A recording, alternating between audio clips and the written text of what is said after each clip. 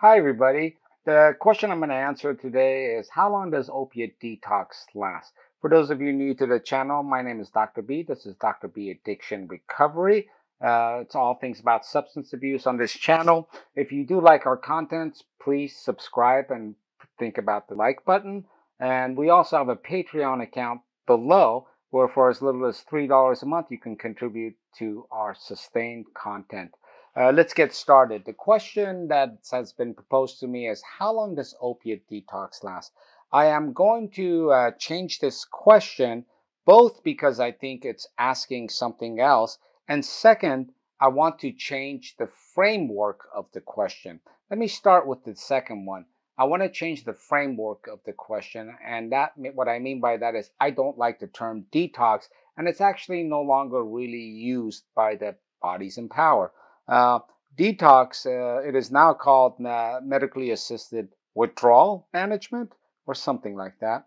And for years, I've been sort of against this term because I think it is misleading.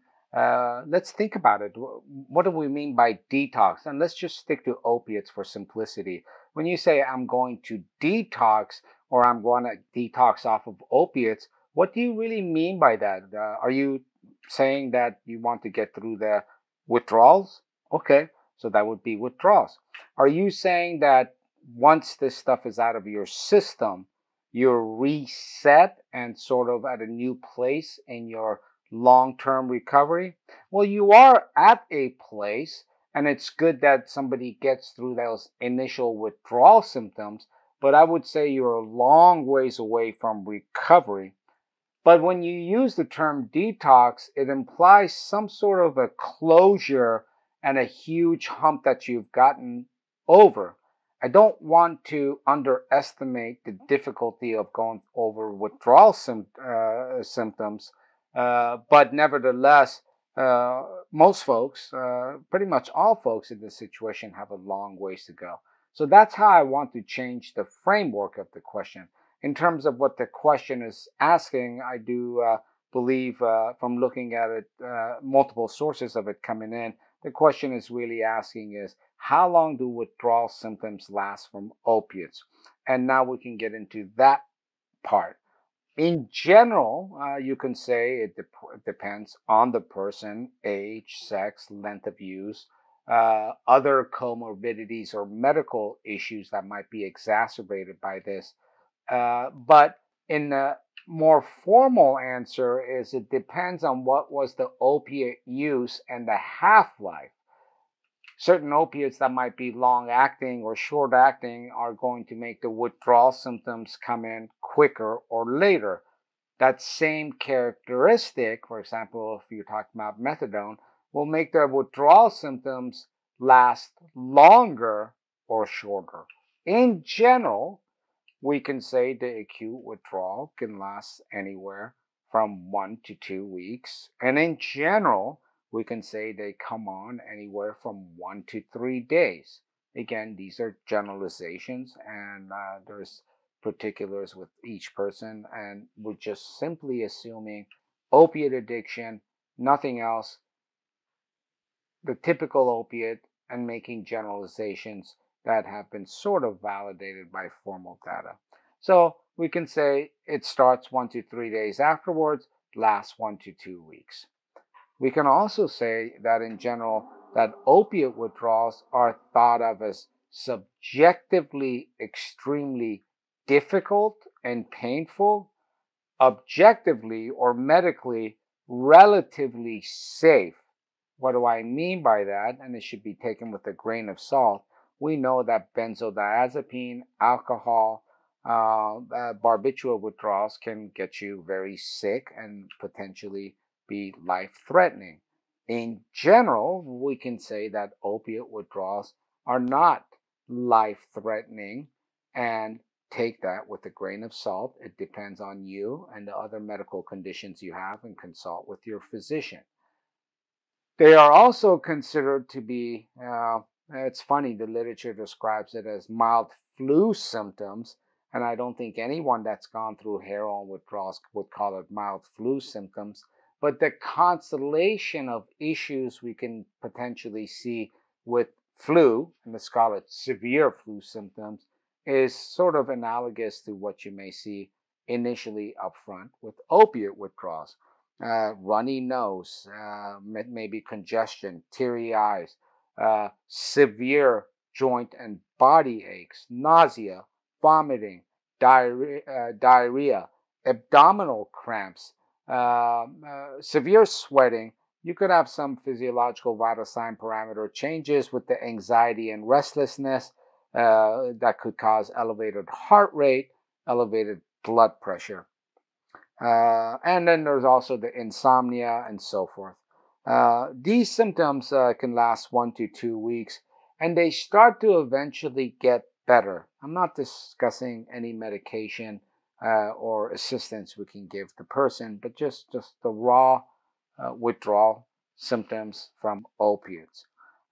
Eventually, we have what is called, or the acronym they often use is PAWS, post-acute withdrawal syndrome. And this is interesting. That term applies to any drug, but the ones that really have prolonged syndromes usually are opiates, benzos, and alcohol. I myself really reserve the term PAWS for opiates. Another term is protracted withdrawal syndrome. What do we know about this thing? We know it could last for weeks, months, and I argue, and even with opiates, years, depending on what your baseline genetic predisposition was to using opiates. Um, it is not as much physical as it is a constellation of psychological symptoms, and some of these can include difficulty with cognitive tasks, irritability, mood changes, difficulty with sleeping, anxiety. Sometimes they've even been described obsessive compulsive behavior, apathy or pessimism, which is really the same as depression. But these symptoms can last up to months, and as I argue clinically, from my experience, years. And there's a subtlety in there, and I won't get into it or try to argue about it. More importantly, uh, I think up to 6 months out, they've even measured physiological changes, including things like blood pressure, heart rate, EKG changes. And this was done many, many, many years ago. The fact that there's physiological parameters associated with psychological symptoms has led others in the past, remote past, to argue that those physical parameter changes are what induce relapse, and therefore these set of vague psychological symptoms aren't really the issue. The person's still going through physical withdrawals. There's a lot to say about that, and it's important because even after a person gets through acute withdrawals, those protracted withdrawals over time are a large reason for relapse, whether we want to call them psychological or physical. Uh, in addition to some of the stuff I described, these people also have a decreased capacity to deal with stress, and the number one cause of relapse is stress. And so that's why you often see people that say, I can do this. I've had 6 months clean before, I've had a year clean. And they're going about this year after year after year after year in this vicious cycle of trying to achieve this thing. And I'm referring mainly to people that refuse maintenance medication. But the real important point is that in that long term withdrawal syndrome that is often referred to as PAWS, that itself is a pretty important cause of relapse. And so, even if a person gets through the acute withdrawals, those long term issues can cause relapse. So, withdrawals take on the acute form and the long form. And I want to differentiate one other point here. We often discuss what are your withdrawals and what are your cravings. Especially in the initial phases, we can easily say without too much argument that, Withdrawals can cause relapse because they're intolerable. Cravings can cause relapse because it's just cravings. If you notice as time goes, what we're calling long term or protracted withdrawals really can potentially at the same time become cravings. And the line between the two is blurred. This is a very dangerous thing to not think about 3 months, 4 months, 5 months, 6 months, 8 months out. And this is where I want to reintroduce the concept, and as much as I harp on it regularly, of the importance of maintenance medication, buprenorphine products, or if someone's on methadone. These set of medications can really mitigate a lot of things. Acutely, if you get on them rapidly, you won't go through the few days of withdrawals. You'll have some discomfort. You may have some adjustment issues. Some people do, some people don't. But nevertheless, you're increasing your probability of success in the initial stage.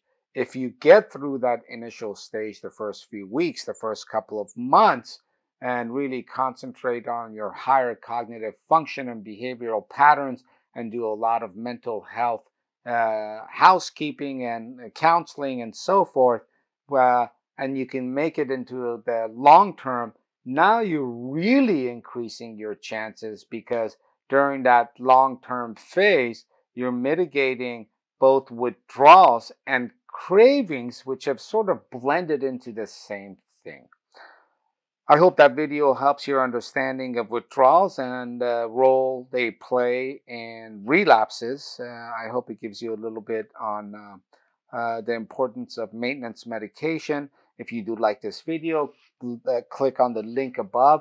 There is a whole bunch of videos that addresses every single one of these issues. And don't forget, please click subscribe and like if you are so inclined. Have a great day. I'll see you soon.